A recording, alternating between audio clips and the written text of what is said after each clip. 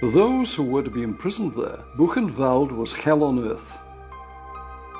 Paradoxically, it was located within the jurisdiction of a town that for some was a heaven on earth, particularly for those attracted there by a love of all things German. This was Weimar, a town that could lay claim to be the cultural center of Germany.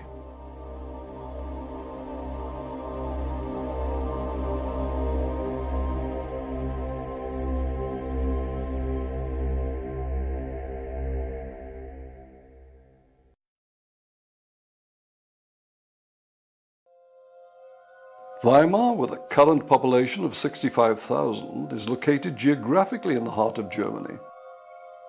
It is also close to the heart of Germany culturally. It has been home to some of the greatest citizens of the German nation. And between 1937 and 1945, Weimar was also home to hundreds of thousands in the camp of Buchenwald, 8 kilometers from the town center. Weimar's records stretch back to the year AD 899, but its key role in the development of German art can be dated back to the time of the Reformation. Since then, it has provided home to some of the most illustrious names in German music, painting, literature, and architecture, giving it an artistic status that many capital cities of Europe might envy. Over the centuries, its citizens have included such illustrious men as the great Reformation artist Lucas Cranach the Elder, and Johann Sebastian Bach and Martin Luther. Later it would attract such composers as Berlioz, Wagner, Liszt and Richard Strauss, and philosophers Schopenhauer and Nietzsche. In the 20th century, Weimar was the first home of the Bauhaus, the Bildhaus movement, that radically simplified forms and emphasized rationality and functionality. One of its aims was to create works of art that could be mass-produced, and so allow art to form an intrinsic part of the common life. Its influence on design is seen throughout the modern world. Founded by Walter Gropius, a Jew, in 1919, in 1934 he had to flee to England in fear of his life as the Nazi stranglehold on the Jewish community tightened. 1919 also gave birth to the Weimar Republic. The new republic would become an immediate target of hate for these very rioters, the disaffected and unemployed soldiers, the nationalists, the monarchists and the communists. The Weimar Republic over the years has become a symbol of democracy, weak and decadent, a world of nightclubs with epicene creatures and bizarre sexual tastes in which everything is permissible except moral standards. In fact, as a democracy, it survived remarkably well, given that it consisted of numerous interests, all pulling in different directions, with a whole series of daunting problems to be faced. The constitution it drafted is in many ways a model for democracy, but it possessed one fatal flaw. Constitutionalists were only too aware of the tensions created by the extremists, both left and right, and feared that in a time of national emergency, stalemate caused by these two opposing forces might leave Germany incapable of action. To prevent this happening, they inserted a clause that, should such an emergency arise, all power would pass to the Chancellor. This was the clause that would ultimately allow Hitler to seize power, claiming the burning of the Reichstag building had created such a state, and it has banned all political parties other than the National Socialists.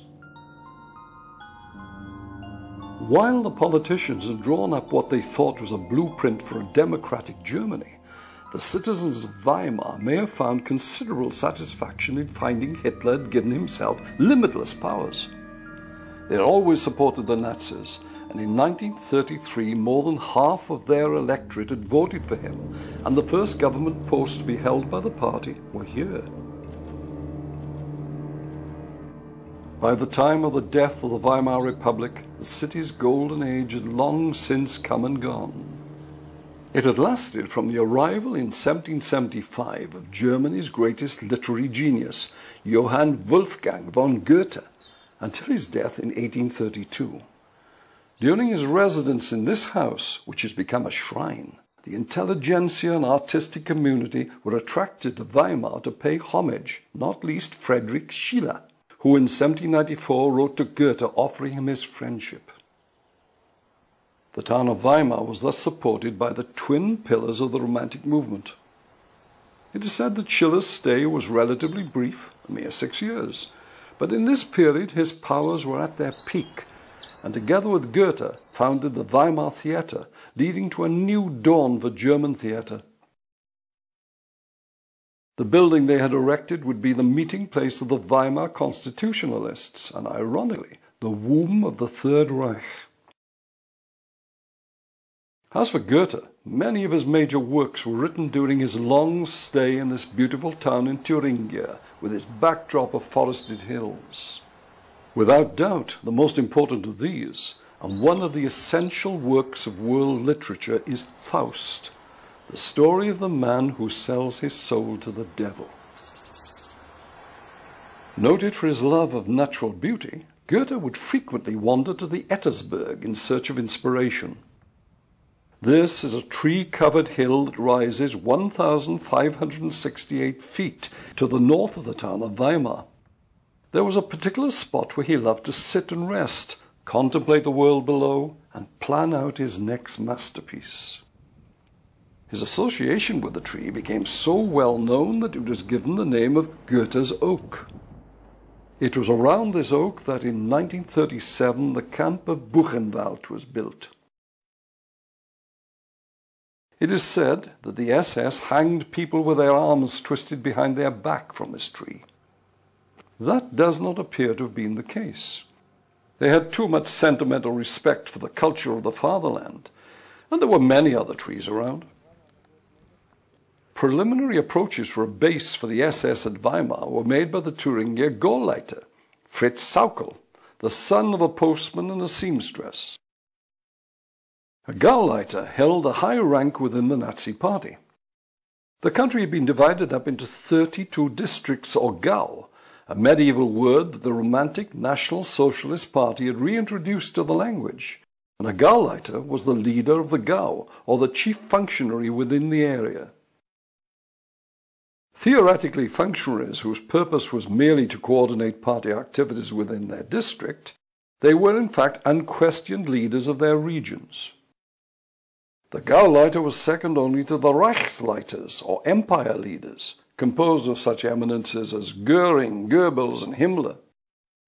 Naturally enough, the Reichsleiter approached by Sauckel in this case was Heinrich Himmler, who gave the subject due consideration and came back to the Gauleiter with the welcome news that he had decided to place a concentration camp in the vicinity.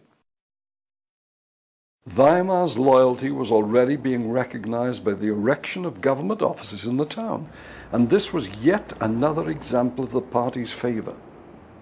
Sauckel expressed his complete satisfaction with the outcome. Whilst retaining the position of Gauleiter, Sauckel was to be appointed in 1942 as head of labor deployment and was in charge of bringing 5 million slave laborers from occupied territory into Germany. Accused at Nuremberg of crimes against humanity, he denied that his labor deployment role had, in his words, anything to do with exploitation. It is an economic process to supply labor. His last words before being hanged were, "It is unjust. I die innocent. God protect Germany." His superior, and the man who appointed him, was Albert Speer, who escaped the noose. Buchenwald was one of the first of the new larger purpose-built concentration camps which came into being in 1937. By the end of that year, only 3 other concentration camps were left in existence. The SS, or Schutzstaffel, the Shield Squad, were carrying out a policy of creating order out of the sprawl of small camps that had been flung together as Hitler assumed power when he took over the German Chancellorship in 1933. The original camps, known as wild camps, were created from abandoned factories, ruined castles, or were simply areas of wasteland enclosed with barbed wire. In Berlin, the notorious Columbia House, an adapted 19th century military complex, served this purpose. These camps were run by the SA, or Sturmabteilung, the stormtroopers, a body of men formed from street fighters and brawlers whose practices were notoriously corrupt. One of their first victims was the head of the Communist Party, Ernst Thälmann. He describes his treatment. They brutally assaulted me, and in the process knocked 4 teeth out of my jaw. This proved unsuccessful. They tried hypnosis, which was likewise totally ineffective. The high point of the drama was the final act. They ordered me to take off my pants, and then 2 men grabbed me by the back of the neck and placed me across a footstool. A uniformed officer with a whip of hippopotamus hide then beat me across my buttocks with measured strokes. Driven wild with pain, I screamed at the top of my voice. He goes on to say how, after further beatings and kickings, he was already so exhausted and my heart so strained it nearly took my breath away. Thälmann had started his political career as Social Democrat, but turned to communism. Following the instructions of Stalin, he ignored the threat of the far right and fixed his attention on attacking his former allies in the Social Democratic Party. This split the political left, and the resulting elections brought in the Nazis. Thälmann rapidly had to pay the price for Stalin's misjudgment and ended his days in Buchenwald. In 1934, the leaders of the SA were massacred on Hitler's instructions. This had nothing to do with their brutality, but with the size and power of their organization. With 3 million recruits, it had become a threat both to the Nazi Party and the army. From now on, only the SS were to be in charge of the camps.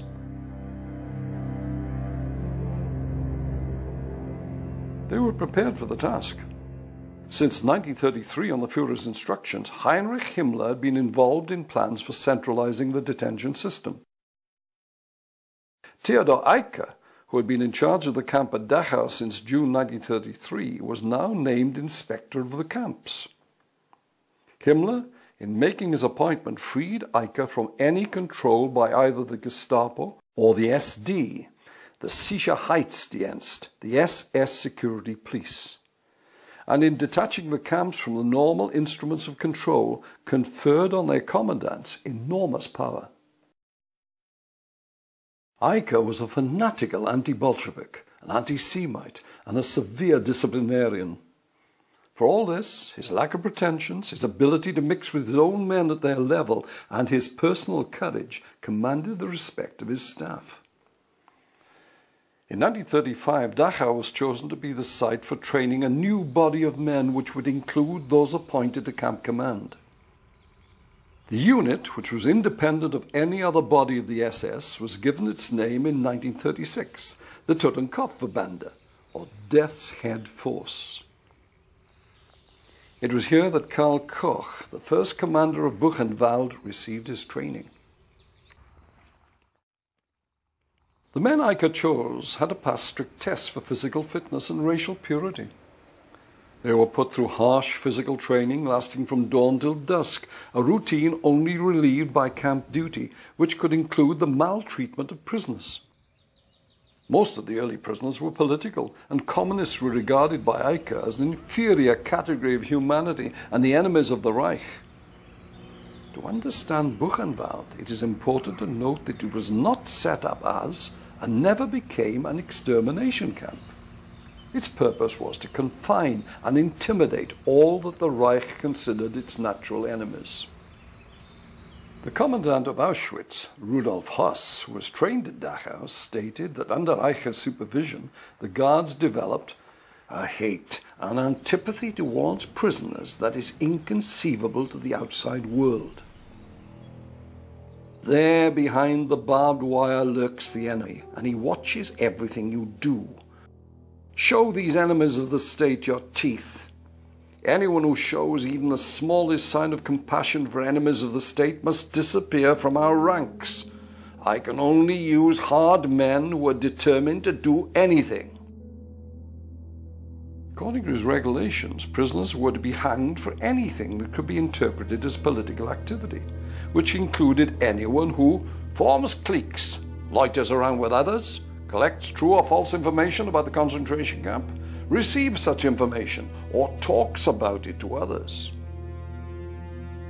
Prisoners were to be shot on the spot or hanged for refusing to obey an order.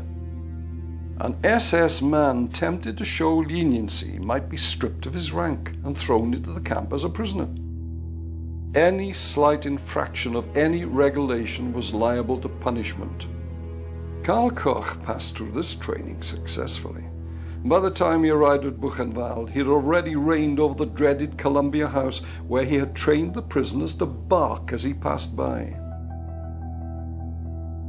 He would go on to earn the reputation of being the most brutal of all camp commanders. Within a month of his arrival, a 23-year-old labourer, Hermann Kepek, was found hanged. His was the first death to take place in the camp. The camp Koch arrived at in 1937, together with his bride Ilse, was still in the course of construction. It had recently received the name Buchenwald, or Beechwood, after complaints were made about its previous name Ettersburg. The name Ettersburg was too closely associated with that of Weimar for the comfort of its citizens. On July the 19th, 1937, an advance squad of 149 convicts had arrived at Ettersburg from Sachsenhausen, where they were joined the next day by a further 70. By August the 6th, 1,400 prisoners were on site, a mix of convicts identified by their green badges, political prisoners wearing red, and Jehovah's Witnesses wearing purple. They came to a site which consisted of 75 hectares of woodland. It had been chosen in line with the normal SS criteria, wild enough to impede any attempts to escape, but close enough to civilization to allow easy access to communication centers, supplies, and social activities. The former prisoner Eugen Kogan would write, "The choice of the site was highly symbolic.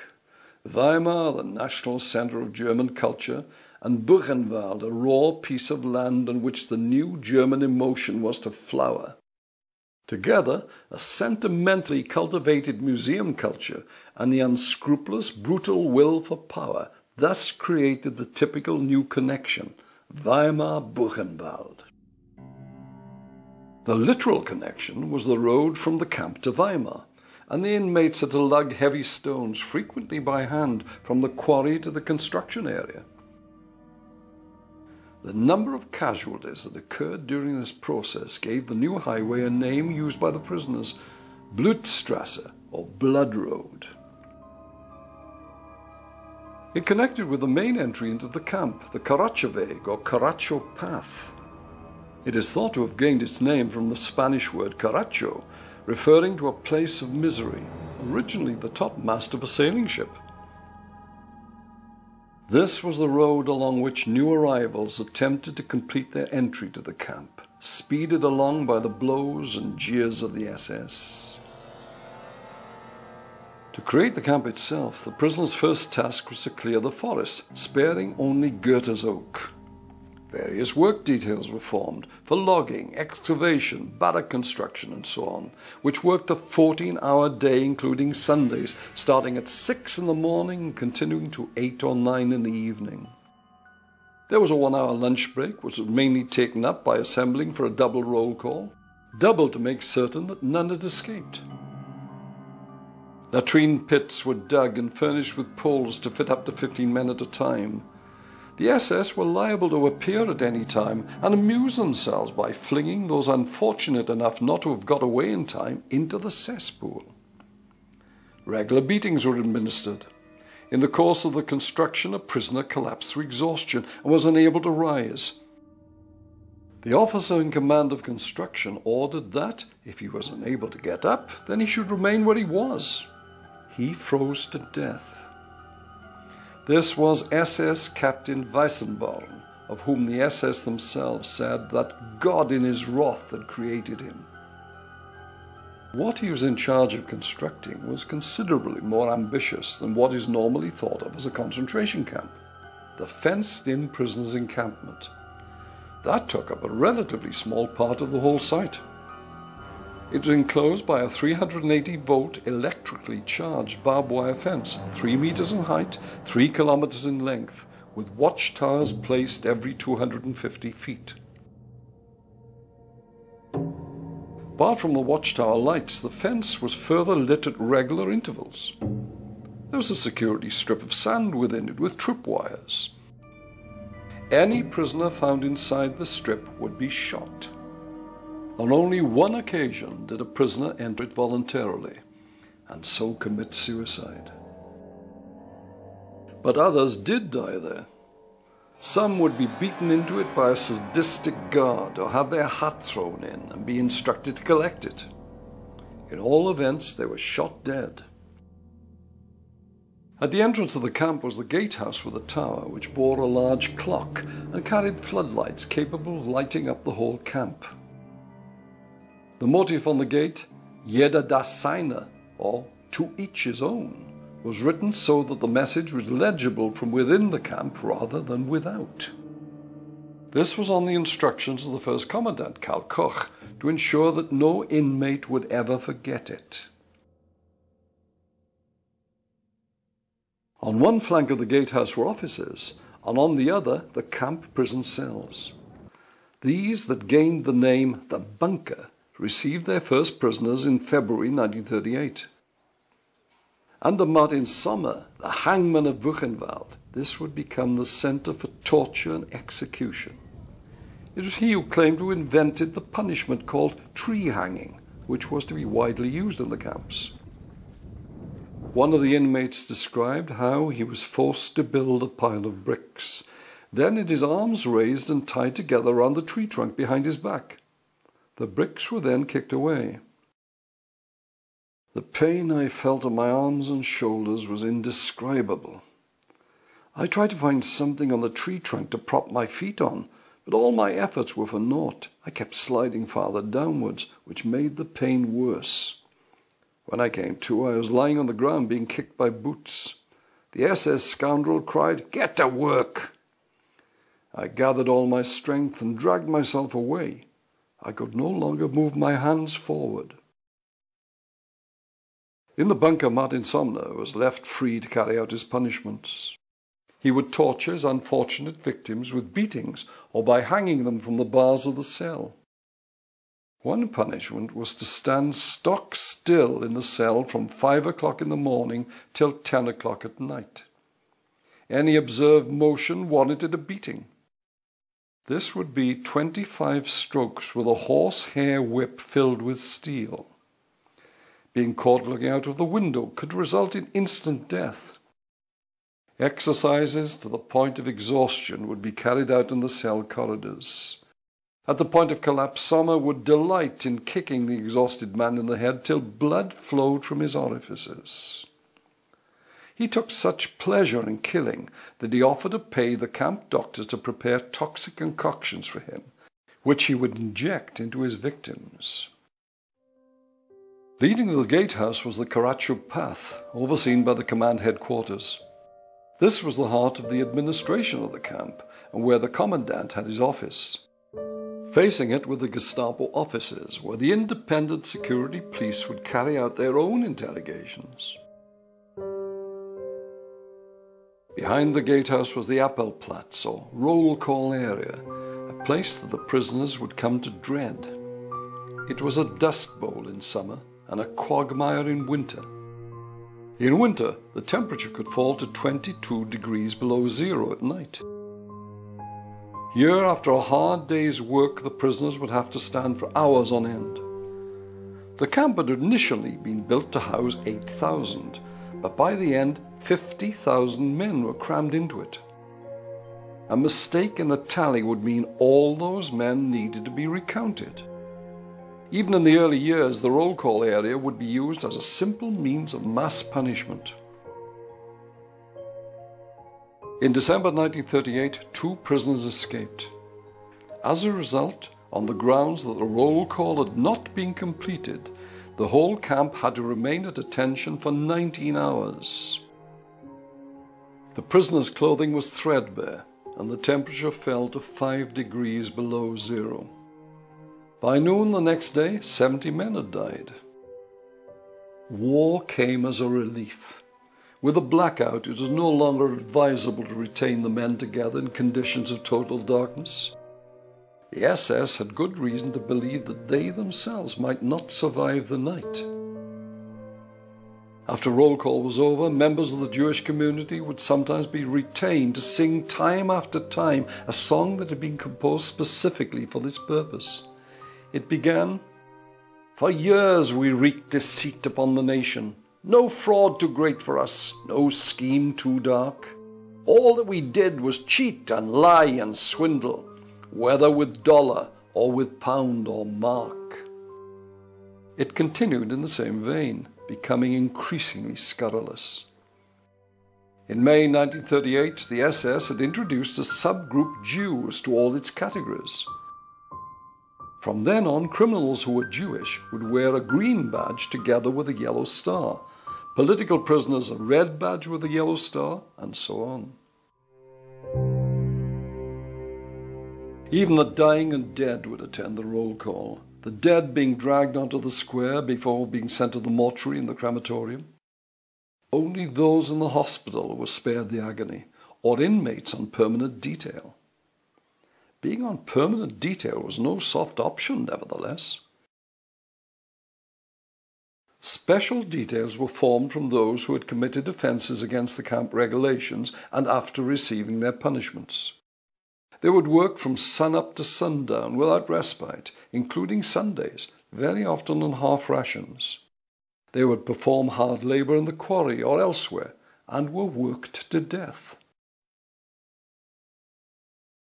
Behind the Appelplatz were the quarters, a mix of one-storey wooden and two-storey brick barracks. The wooden barracks had 2 wings, and the brick 4. Each wing was to provide accommodation for between 100 and 200 prisoners. The bunks for sleeping were arranged in tiers with straw mattresses later covered with sheets. Between each wing there might be an open latrine and a washroom, together with a day room with lockers where prisoners kept their only possessions, a mess kit, a canteen cup and a spoon. Here they might spend the evening, enjoying what little time and freedom they had, or they might pass it strolling through the unmade paths between the barracks. At night they were only permitted to wear shirts, even when the interior of the sleeping quarters were covered with ice. The torments of the roll call might extend further into the evening, in the form of dreaded barrack searches. At its worst, this would entail an orgy of destruction carried out by the SS, as in June 1938 when they came in and smashed windows, tore off windowsills and cut up 200 of the straw sacks that served as bedding.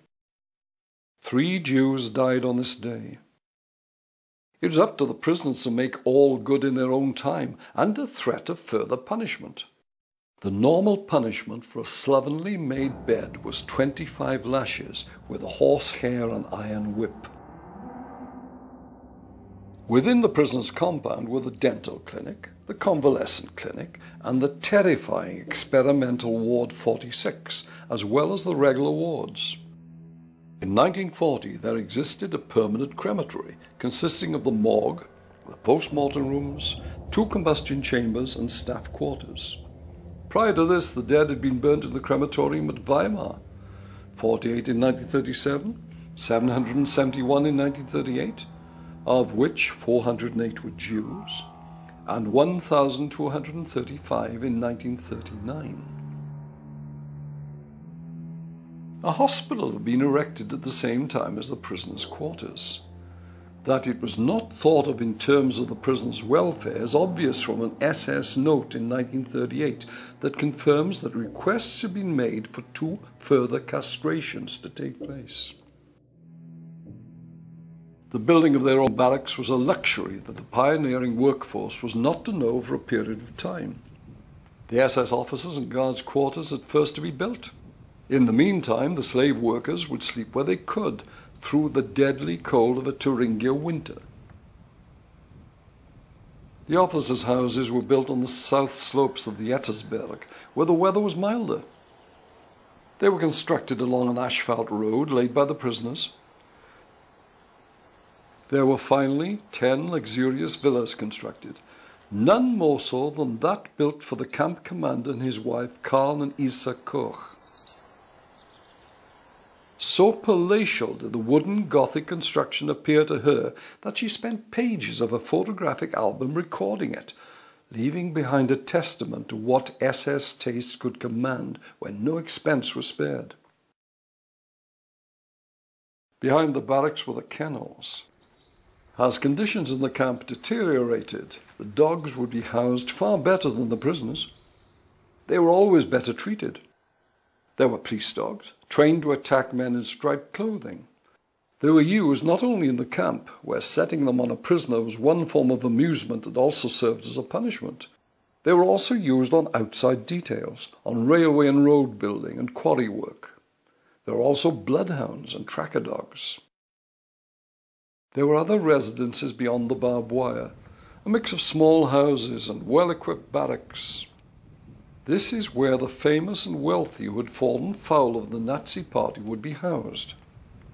Spreading out from these in a semicircle and splitting them off from the main compound were the quarters of the SS guards. Installed in his new home, Commandant Koch would frequently make time to greet some of the new arrivals. On the Appelplatz, with the latest dead still laid out on the grounds, he welcomed a new batch of political prisoners with the following words: "Those of you who can't march straight will be shot. Look at those pigs in their coffins. That's what's going to happen to you, you bunch of dirty red bastards." Pastor Paul Schneider was an early entrant in the new camp. Karl Koch and his wife had arrived in July 1937, and the pastor was condemned to Buchenwald in November of that year. His crime had been to preach against National Socialism. He was a member of the confessing church that opposed socialism, and he ensured that any member of his church who became a Nazi was excommunicated. In the same year that he arrived in Buchenwald, he had already served a short term in jail, being warned on his release what the consequences would be if he returned to his ministry. In July 1939, he was murdered with a shot of strophanthin by his jailer, Martin Sommer. He was the first Protestant minister to be martyred in the camps for his faith. More than one version of his death went into circulation.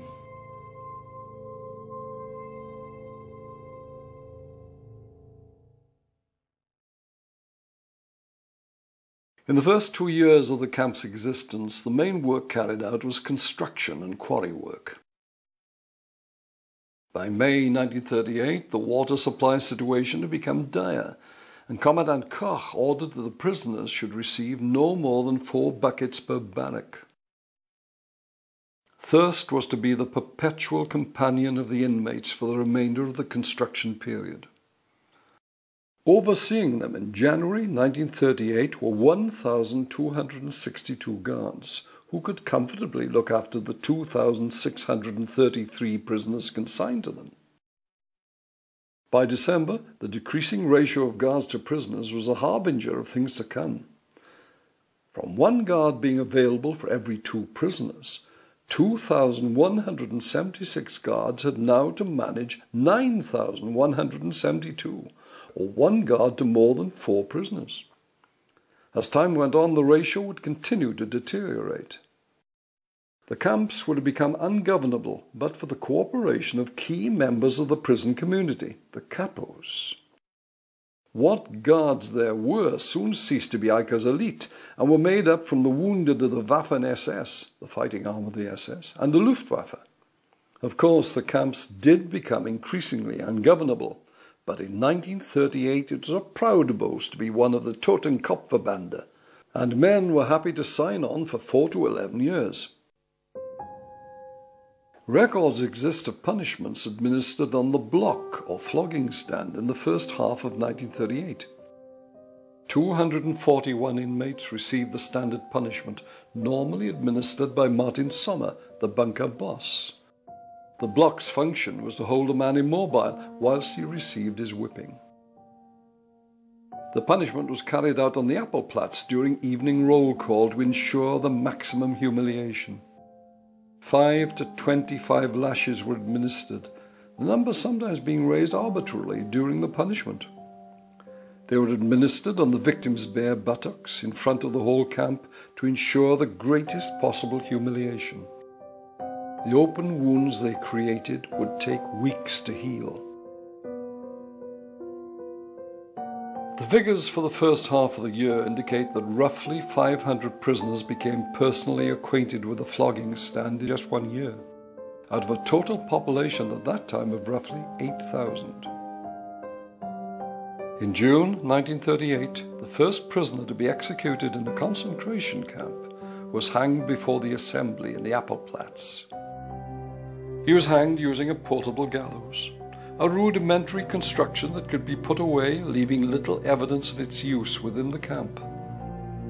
In fact, public execution was unusual in Buchenwald, although it was carried out frequently in subcamps such as Dora. This gallows, which could fit 10 bodies, was taken outside the camp on one particularly notorious occasion, where it served with 2 others, one a single gallows and another with 10 hooks, in a mass execution. On April the 26th, 1942, a Polish forced labourer on outside detail was beaten unconscious by a German policeman. 2 Poles took revenge and stabbed him to death on a forest path. One of the 2 Poles, Jan Sovka, was apprehended shortly after his escape. On May the 11th, 1942, 19 prisoners from Buchenwald were taken to the place in the woods where the policeman's body had been found. The 19 Polish prisoners were positioned behind the gallows, and Jan Sovka stood on the opposite side. The prisoners and Jan Sovka were hanged one after another on the single gallows. At the end, all the bodies were transferred to be suspended from the 2 multiple gallows.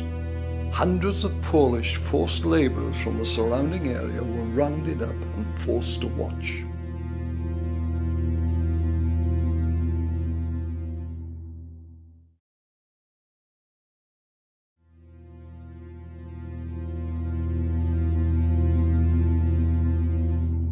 Prior to 1940, the crematorium of the town of Weimar was used to carbonize the remains of prisoners. But as the deaths mounted, it was decided there was need of something inside the camp. Once Buchenwald had its own crematorium, the cellar of this charnel house became the main place for execution. The victims were normally prisoners who had escaped from other concentration camps. They would be handed over to the Buchenwald Gestapo, whose office was just outside the prisoners' camp. In a procedure known as special treatment, the Reich Department of Security would impose a death sentence which was carried out here without any sort of legal proceeding. After torture and interrogation, the prisoner would be taken to the cellar, where a noose was placed around his neck. He was then lifted onto one of the 48 hooks arranged in a line around the wall. The other end of the rope was tied to the hook, and the victim was left to strangle. A doctor would bear witness to the proceedings and would pronounce the prisoner dead at the end of 35 minutes. Hermann Helbig, who took part in the majority of the executions, testified. They were brought down one by one. They presumably saw the others hanging there. As the oppression in the camps worsened, the new commandant was anxious to ensure that his own quality of life improved. A falconry was built on the pretext of it being a gift for Reichsführer Göring. The astonished head of the Luftwaffe accepted it, but never bothered to pay a visit. It's a whim of the Kochs, dedicated to their own amusement and that of their men. It cost 135,000 marks, and consisted of the falcon house itself, of carved oak, a hunting hall with hand-carved furniture, and a falconer's house. To it was added a zoological garden, which provided for deer, wild boar, wildcats, bears, and even a rhinoceros amongst a number of other animals. If one died, there was a so-called voluntary contribution requested from the Jews to replace it, whilst there were still enough Jews outside the camps to fund such exotic tastes. It was rumoured that the SS amused themselves by throwing prisoners to the bears to be ripped open. Whatever the truth of some of the tales that circulated through the camps, death was ever present, and it was now becoming obvious that the prisoners were to die in large numbers. In February of 1939, the first typhus epidemic broke out due to the unhygienic conditions that prevailed in the camps. To take just one example, the prisoners might be confined to barracks and reduced to defecating in their own mess tins. The water drought continued. Poor nutrition was also a major problem. By September, the daily rations for the Jews were reduced to 400 grams of bread a day and a litre of watery soup. With the coming of the war, the camp expanded. Part of the roll call area was used for the first of a series of little camps, some temporary and some permanent. They were fenced off from the rest of the camp with barbed wire. This area included a cage known as the Rose Garden, a grim joke.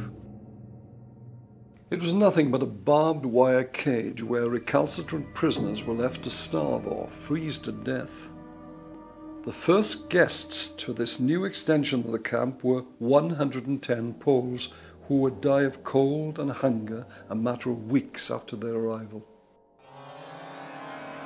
Thousands of new arrivals poured into the camps, a mix of Czechs, Poles, Viennese Jews and Gypsies. By the time the first of these special camps was closed in 1940, half of its occupants had died of cold, hunger or disease.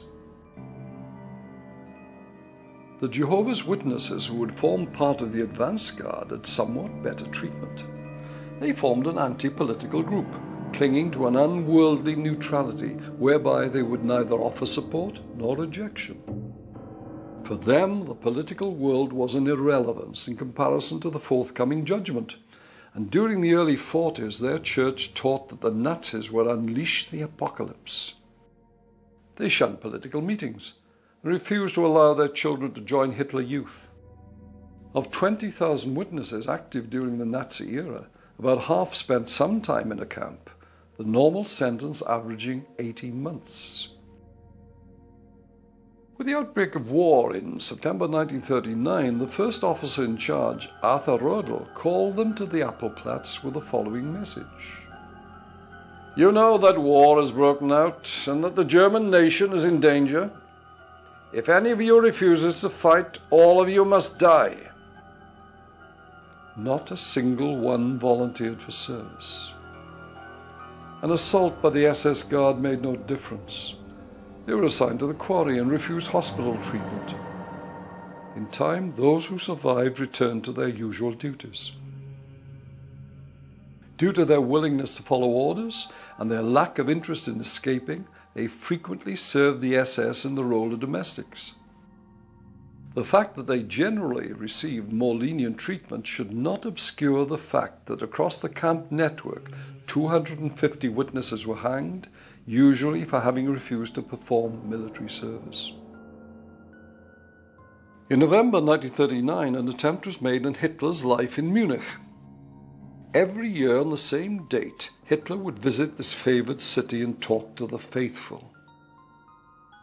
On this particular day, with impeccable timing, the Führer cut his speech short and saved himself by a hair's breadth from assassination. Others were not so fortunate. The attempt had been carried out by a lone operator, Johann Häsler, a passionate trade unionist who had grown increasingly concerned by the Nazis' tightening grip on the labour movements. He would end his days in Dachau. Despite the fact there was no Jewish connection, the SS in Buchenwald determined that Jews in their power should pay the price.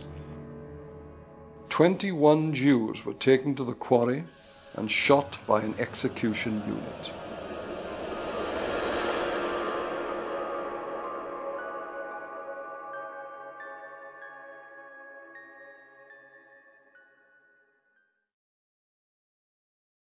Conditions in the little camps were even harsher than in the main camp, and towards the end of the war they were used to segregate the Jews, frequently suffering from typhoid, together with any other transients suffering the same disease, from the rest of the establishment. The Kochs continued to mould the camps into something nearer their heart's desires in the year of 1940, when Ilse had a riding area built for herself. The hall was around 120 by 300 feet and 60 feet in height. Its walls were furnished with mirrors, and it was built with such speed that 30 prisoners died during its construction, either from accidents or through fatigue. The commandant's wife would ride around it several times a week, with the SS band playing appropriate accompanying music from a bandstand.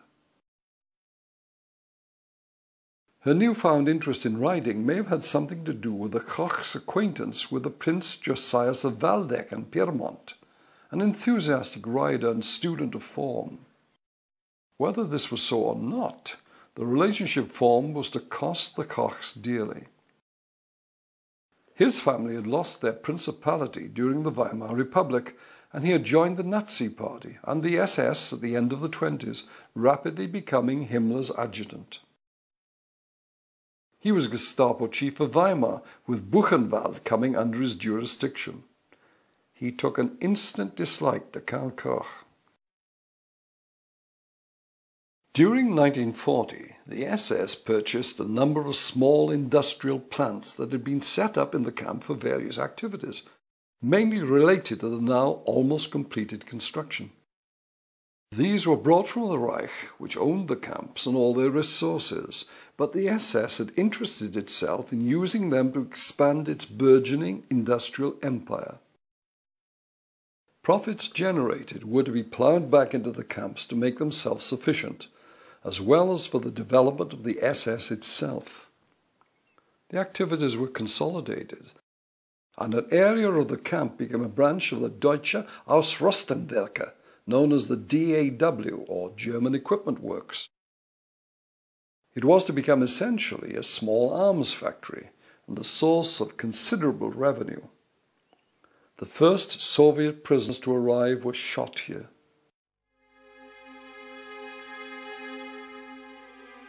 Further Soviet prisoners arrived in the course of the year, and in 1940 the stables that had been built for the commandant's wife were put to a further use: the extermination of the Soviet prisoners. Buchenwald was not a death camp kitted out for the mass slaughter of certain groups of peoples, and the practice that developed with regard to the Soviets had a degree of amateur theatricality. Part of the stables was transformed into a waiting room, with the SS dressed up in white coats. A prisoner was examined in a perfunctory way and pronounced fit, and sent on into a further room to have his height and weight taken. He was lined up against a measure on the wall with his back to it. The wall had been pierced, and an executioner on the other side would shoot his victim in the back of the neck. The floor was washed down, and the next prisoner of war invited in. Throughout, loud music would drown out any suspicious sounds. Grotesque as the methodology seems, by the end of the war 8,000 prisoners, whose deaths do not appear in any of the camp records, had been dealt with in this fashion.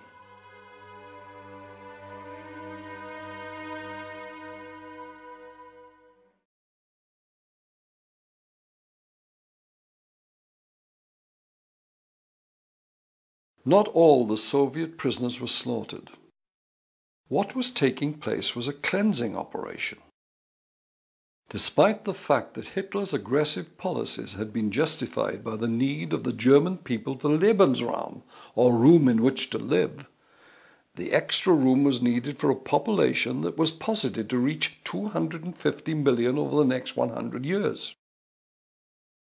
It was becoming apparent that with a population of roughly 80 million, there were not currently sufficient Germans to occupy the conquered territories, and that they would have to use Russians and Ukrainians to recolonize their own lands.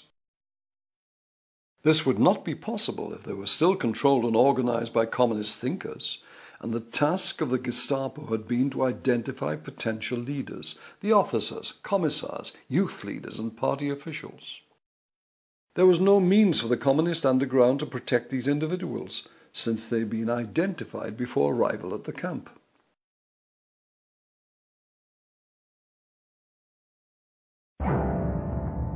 The remainder of the Soviets were subjected to extremely harsh treatment and were reduced to attempting to feed themselves by eating worms and roots. Any prisoner attempting to relieve their suffering would be subjected to 25 lashes and transferred to the quarries for hard labor. The authorities justified this treatment by referring to the fact that Russia had refused to sign the Geneva Convention. So the SS had come to the conclusion that their own soldiers were being as harshly treated by the Russians. In this, they do not appear to have been totally incorrect. Of more than 3.5 million Germans captured by the Soviets, over 1 million died during their imprisonment. Of 5.7 million Russians taken prisoner by the Germans, 3.3 million were allowed to die. The number of deaths on both sides was appalling. After 1942, the Soviets ceased to create a problem for Buchenwald, as the majority of them were transferred to Sachsenhausen, 4,200 perishing en route. Many bizarre events took place during the existence of the camp, but none more so than the creation of a cinema. One of the SS barracks was deconstructed and moved into the camp area, and Buchenwald could thus claim another first. It was the first camp to offer filmed entertainment, principally for the guards and those prisoners who had been granted privileges. The entrance fee was a trifling 20 pfennigs. Most of the shows consisted of propaganda productions. When films were not being shown, the cinema was a place of punishment. During the evening's entertainment, the whipping rack would be moved to one side, where it would join the portable gallows and posts used for hanging the prisoners by their arms. The war on the Eastern Front was to affect Buchenwald in other ways than the need to provide accommodation, however temporary, for Soviet and Polish prisoners. It required fighting men in huge quantities and enough leaders to put them to use. The renowned father of the concentration camp system, Theodor Eicke, was called eastward as a general of the fighting arm of the SS, the Waffen-SS. With his departure, the Kochs lost their staunchest supporter, and Prince Waldeck, Gestapo head of Weimar, an enemy of Karl Koch, was to make good use of his absence. His first attempt to eliminate Koch was to have the tax authorities examine the camp's records and have the commandant account for millions in unaccounted revenue. Himmler intervened on Koch's behalf, leaving Waldeck outmaneuvered. At the end of the year of 1941, Himmler had Koch transferred to Lublin, his wife Ilse choosing instead to remain behind at a luxurious villa in Buchenwald. In 1943, Prince Waldeck would finally triumph, but by this time the Koch's influence on the affairs of the camps had long ceased. Further scandals accompanied Koch to Lublin, where it was proved that when prisoners escaped, he simply arrested civilians who were under police observance to take their place. For what the SS regarded as being his crimes during his rule at Buchenwald, he would be condemned to death by an SS judge after a trial that dragged on for 2 years. Prince Waldeck made certain the sentence was carried out by having him shot as the Allied forces advanced in 1945. Ilse Koch was found not guilty after investigation by the SS, but would later face life in prison after being tried by German courts after the war. Most notorious for allegedly having made lampshades out of human skin, a charge which was never proved, she was found guilty of a sufficient number of war crimes to warrant a life sentence. She committed suicide in 1967 while serving her sentence. How is it possible for the Kochs to be suspected of having access to this enormous amount of money? The first way of a camp commandant enriching himself was through siphoning off the monthly allowance for feeding the prison population. Small as the allowance was of 55 pfennigs per day, taking into account that the prison population at the time of the reign of the Kochs was roughly 10,000 inmates, if 15 pfennigs were purloined from each, by the end of his years, over 500,000 marks would have been sequestered. Further funds could be obtained by charging the prisoners with money exorbitant amounts to buy food at the prison canteen, 10 times what the same food would cost in the outside world. Over the course of Buchenwald's time under the SS, it is estimated that the total surplus may have been 2 million marks. Just one black account book of Koch shows that 52,000 marks were paid into it. The Jews were forced to purchase their own mess kits at hugely inflated amounts. New arrivals at the camp were effectively robbed at induction. They were not permitted to hold more than 30 marks, and any surplus was confiscated. Any funds a man was sent were confiscated and later divided between the SS and the prisoner. Goods ordered from enterprises in occupied countries were not always paid for. Skilled prisoners were put to work creating expensive gifts or goods for resale using materials paid for by the state. Later, with slave labor being charged out at 4 marks a day, the possibility for corruption became immense. Much of the work carried out in the camp factories was created by the motive of personal gain. The motif of the camp was not Arbeit macht frei, or work sets you free, as in the majority of the camps. The inscription on the gate of Buchenwald was Jedem das Seine, to each his own. Koch's nephew, Master Sergeant Michael, who supplemented his income through sales made in the canteen, adopted this slogan for the amusement of his colleagues. To each his own, and most of it to me. Before Koch's reign was brought to an abrupt end, an underground struggle that had been taking place between the Greens or convicts and the political prisoners had been resolved. This was over who should dominate in the capo organization. The capo system could be regarded as an extended arm of the SS. It consisted of prisoners who took their orders from their SS masters and enforced them. In doing so, they could help alleviate the brutality ever present in the camp or seek to reinforce it. For the Greens, there was no moral dilemma in serving the SS. They frequently shared the views of their masters with regard to leftist agitators, Jews and gypsies, and took equal pleasure in causing suffering to their fellow prisoners. The Reds had a more difficult issue that was never properly resolved. By taking control of the capo system, they would be in a position to create an organization that was anti-fascist. But at the same time, in putting together a capo organization that was sufficiently efficient to be acceptable to the SS, they were collaborators. The normal capo was as brutal as his SS masters, taking equal pleasure in brutality, and equally eager to profit from his activities, even at a much lower place in the pecking order. Even the Jewish barracks had men who were prepared to lend themselves with relish to these activities. Nor were the Reds immune from this tendency. A Czechoslovakian prisoner named Jaroslav Bard remembers, "The capos on the quarry were always brutal killers. Although many of them wore the red triangle of the political inmates, they obeyed the orders of the SS to the letter.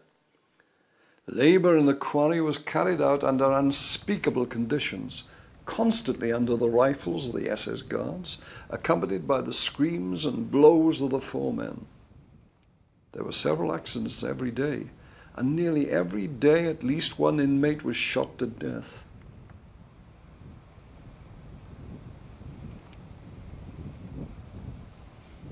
Each block came under the control of an SS man, such as Martin Sommer. Answerable to him was one of the capos, known as the senior block inmate, responsible for maintaining order and distributing rations. The prisoner foremen were in charge of various labour details. Mainly they consisted of convicts and former stormtroopers, men who enjoyed bullying others and inflicting punishments using clubs and whips. The intern in charge of all the whole camps was the senior camp inmate, the head of the capos, and he would be the man who would issue SS directives to the camp. He was extremely powerful, though his position was perilous in the extreme. 2 prisoners who were demoted from his elevated ranks were murdered shortly after by their former masters. It was around this position that the struggle for control took place between the Reds and the Greens.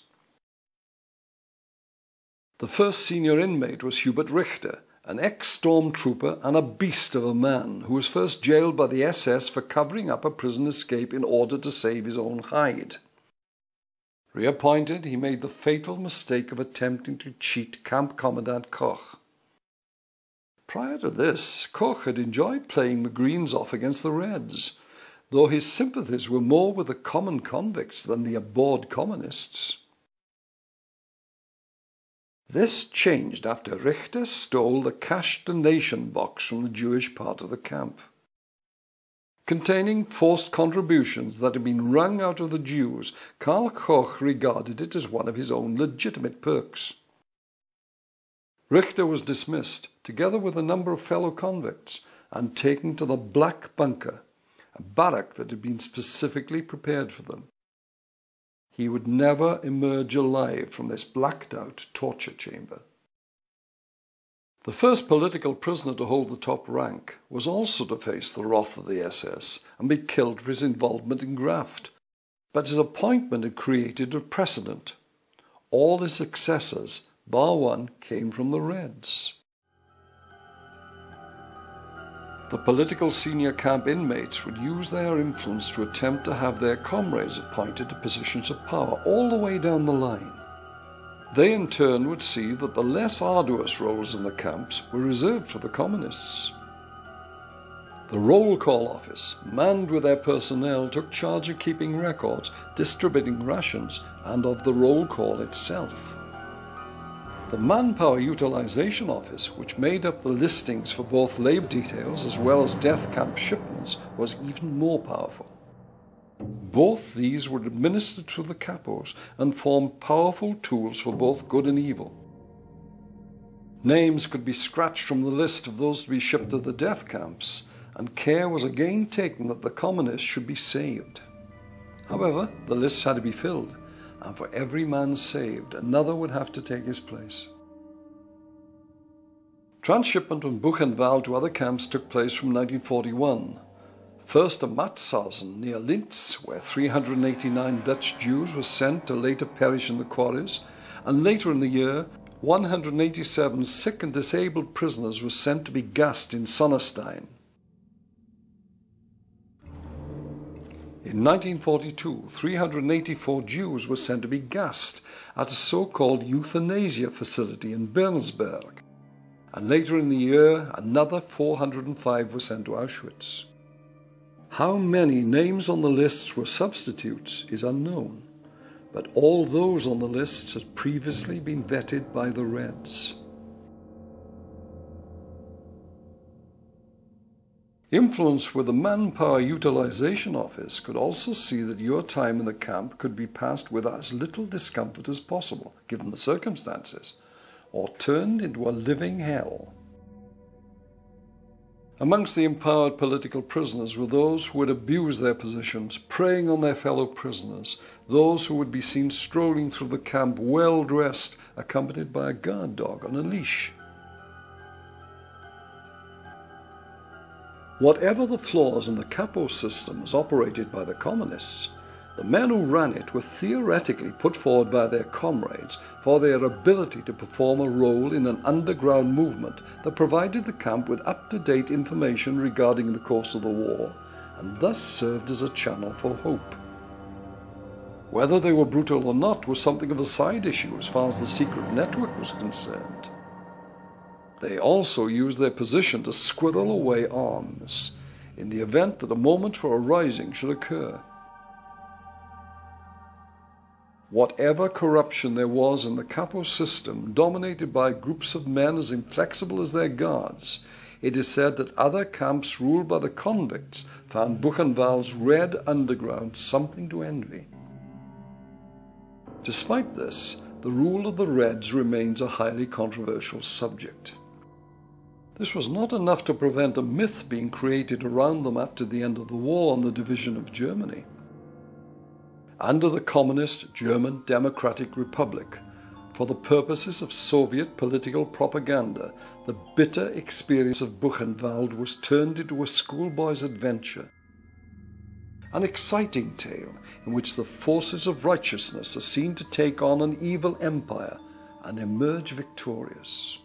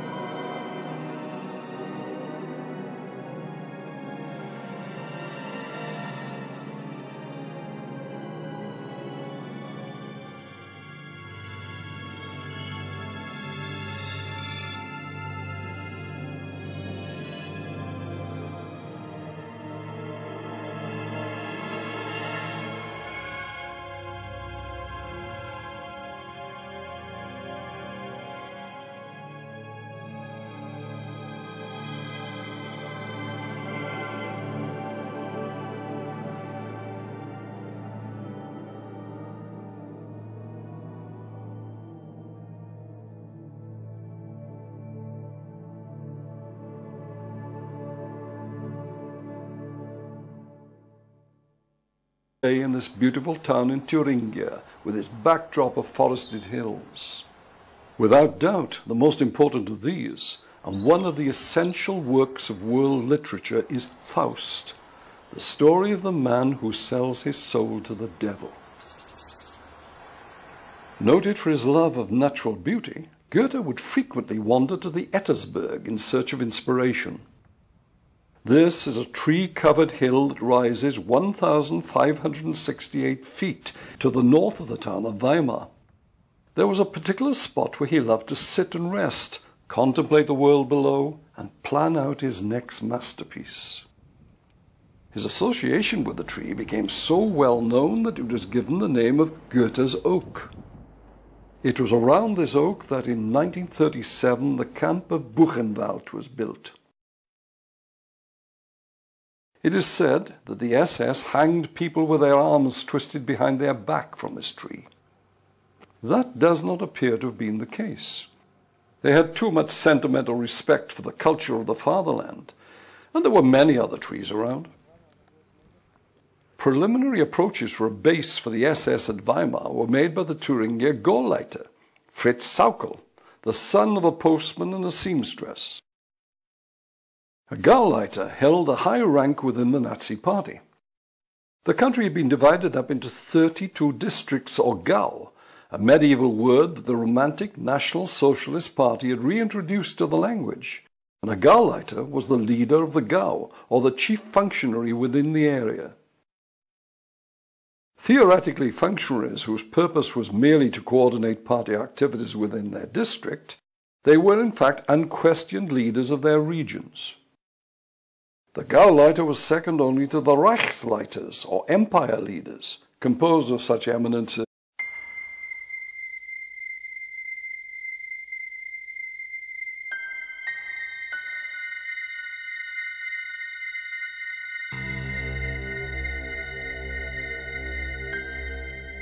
For those who were to be imprisoned there, Buchenwald was hell on earth.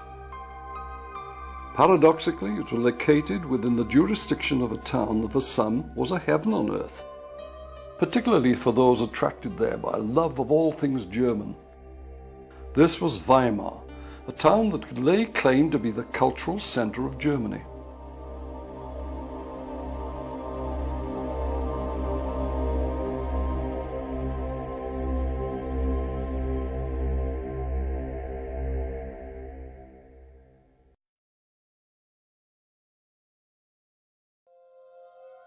Weimar, with a current population of 65,000, is located geographically in the heart of Germany. It is also close to the heart of Germany culturally. It has been home to some of the greatest citizens of the German nation. And between 1937 and 1945, Weimar was also home to hundreds of thousands in the camp of Buchenwald, 8 kilometers from the town center. Weimar's records stretch back to the year AD 899, but its key role in the development of German art can be dated back to the time of the Reformation. Since then, it has provided home to some of the most illustrious names in German music, painting, literature, and architecture, giving it an artistic status that many capital cities of Europe might envy. Over the centuries, its citizens have included such illustrious men as the great Reformation artist Lucas Cranach the Elder, and Johann Sebastian Bach and Martin Luther. Later it would attract such composers as Berlioz, Wagner, Liszt and Richard Strauss, and philosophers Schopenhauer and Nietzsche. In the 20th century, Weimar was the first home of the Bauhaus, the Bildhaus movement, that radically simplified forms and emphasized rationality and functionality. One of its aims was to create works of art that could be mass-produced, and so allow art to form an intrinsic part of the common life. Its influence on design is seen throughout the modern world. Founded by Walter Gropius, a Jew, in 1919, in 1934 he had to flee to England in fear of his life as the Nazi stranglehold on the Jewish community tightened. 1919 also gave birth to the Weimar Republic. The new republic would become an immediate target of hate for these very rioters, the disaffected and unemployed soldiers, the nationalists, the monarchists and the communists. The Weimar Republic over the years has become a symbol of democracy, weak and decadent, a world of nightclubs with epicene creatures and bizarre sexual tastes in which everything is permissible except moral standards. In fact, as a democracy, it survived remarkably well, given that it consisted of numerous interests all pulling in different directions, with a whole series of daunting problems to be faced. The constitution it drafted is in many ways a model for democracy, but it possessed one fatal flaw. Constitutionalists were only too aware of the tensions created by the extremists, both left and right, and feared that in a time of national emergency, stalemate caused by these two opposing forces might leave Germany incapable of action. As Göring, Goebbels and Himmler. Naturally enough, the Reichsleiter approached by Sauckel in this case was Heinrich Himmler, who gave the subject due consideration and came back to the Gauleiter with the welcome news that he had decided to place a concentration camp in the vicinity. Weimar's loyalty was already being recognized by the erection of government offices in the town, and this was yet another example of the party's favor. Sauckel expressed his complete satisfaction with the outcome. Whilst retaining the position of Gauleiter, Sauckel was to be appointed in 1942 as head of labor deployment and was in charge of bringing 5 million slave laborers from occupied territory into Germany. Accused at Nuremberg of crimes against humanity, he denied that his labor deployment role had, in his words, anything to do with exploitation. It is an economic process to supply labor. His last words before being hanged were, "It is unjust. I die innocent. God protect Germany!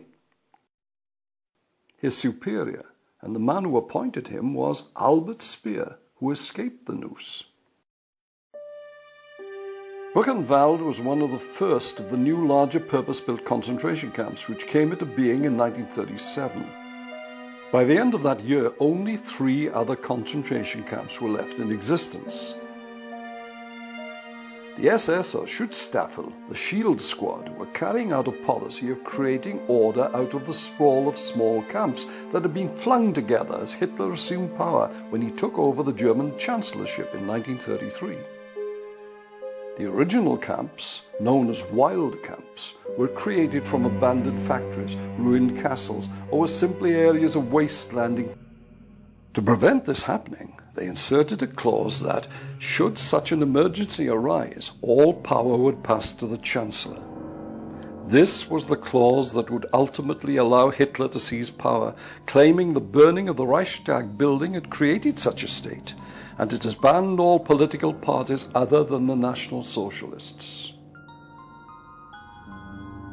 While the politicians had drawn up what they thought was a blueprint for a democratic Germany, the citizens of Weimar may have found considerable satisfaction in finding Hitler had given himself limitless powers. They had always supported the Nazis, and in 1933 more than half of their electorate had voted for him, and the first government posts to be held by the party were here. By the time of the death of the Weimar Republic, the city's golden age had long since come and gone. It had lasted from the arrival in 1775 of Germany's greatest literary genius, Johann Wolfgang von Goethe, until his death in 1832. During his residence in this house, which has become a shrine, the intelligentsia and artistic community were attracted to Weimar to pay homage, not least Friedrich Schiller, who in 1794 wrote to Goethe offering him his friendship. The town of Weimar was thus supported by the twin pillars of the Romantic movement. It is said that Schiller's stay was relatively brief, a mere 6 years, but in this period his powers were at their peak, and together with Goethe founded the Weimar Theatre, leading to a new dawn for German theatre. The building they had erected would be the meeting place of the Weimar constitutionalists, and ironically, the womb of the Third Reich. As for Goethe, many of his major works were written during his long stay